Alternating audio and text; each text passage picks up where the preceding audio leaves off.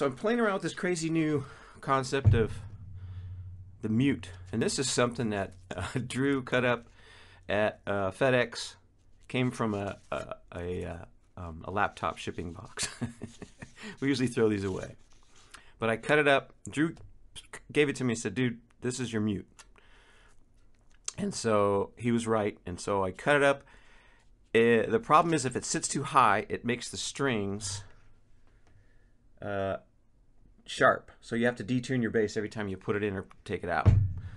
And it's a little less than my palm mute. Normally when I palm mute, it's like...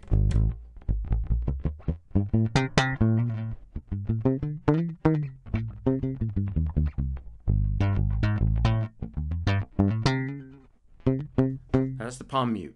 So this is without the palm.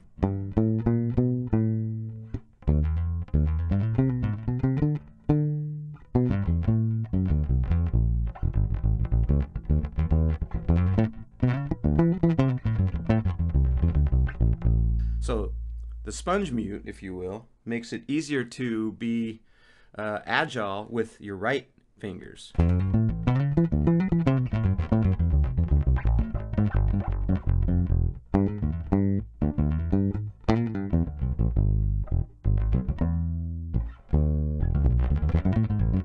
Because I can't do that when I'm palm muting.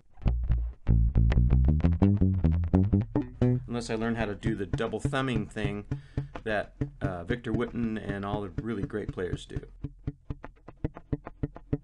I can't do it. I gotta practice. But I can swing.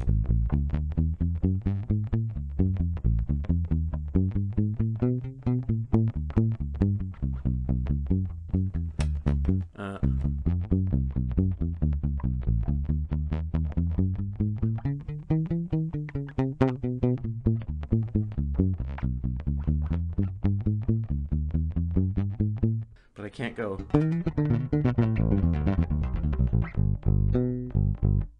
Palm muting. So this sponge mute, and it's a little loose on the E string. I'm getting too much resonance on the E string. A string still kind of a lot. D string less. G string even less. I guess because the strings are closer, obviously. So I need to cut it at an angle so that the width at the E string is wider. So the sponge is wider at the E string and narrower at the G string. But anyways, this is what it sounds like.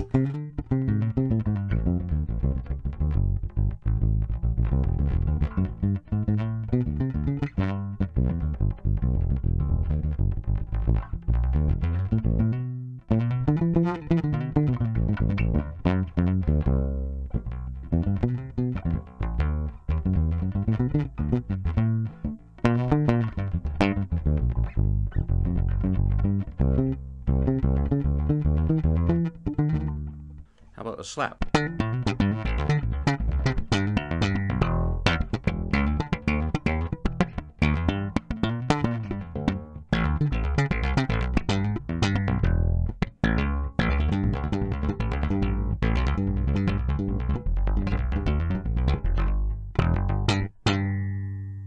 Still a little too long on the G. But the other problem is, oh, I already talked about the tuning. I have to retune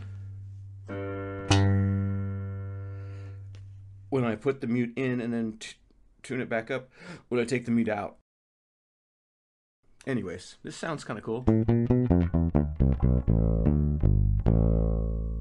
That A is resonating too long. So is the E. That's not so bad, actually. Maybe if I just move it a little bit. A too long. Anyways.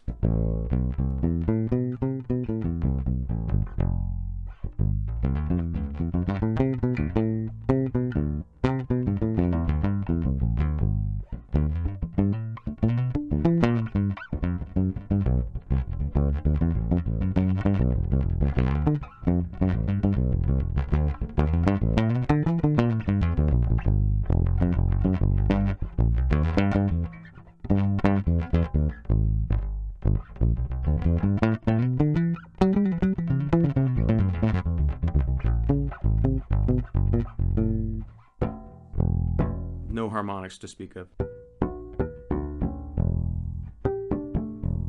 Barely there.